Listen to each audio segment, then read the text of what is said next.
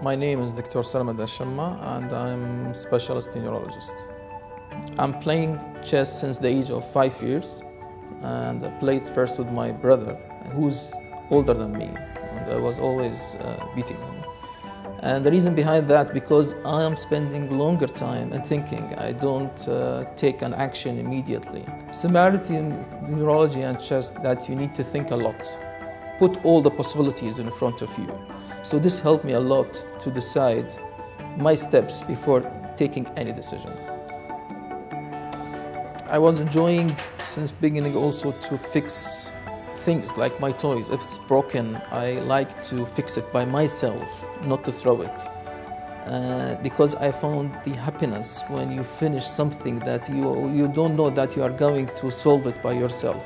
Treating a patient is not like fixing a machine. When you fix a machine, there will be no reaction from the machine to you. While if you are treating a patient, finally you will find the reward in the face of the patient. So that's make my satisfaction and the motivation to work more and to help more patients.